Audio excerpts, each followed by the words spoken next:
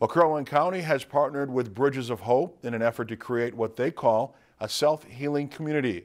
The Self-Healing Communities project was started earlier this year and has the goal of bridging the gaps and connecting people to resources to improve health and social outcomes.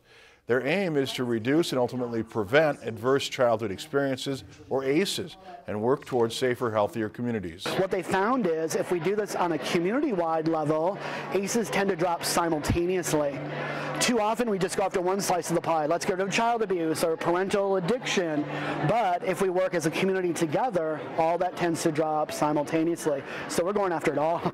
The project is starting by focusing on the areas surrounding Garfield and Lowell elementary schools in Brainerd.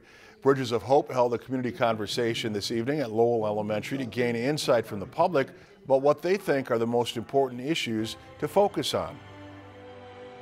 Working together, everyone's voice matters, and that's what we're here to start tonight, is the community conversation to hear from people living in our Lowell and Garfield neighborhoods to talk about what's going on and to build solutions together.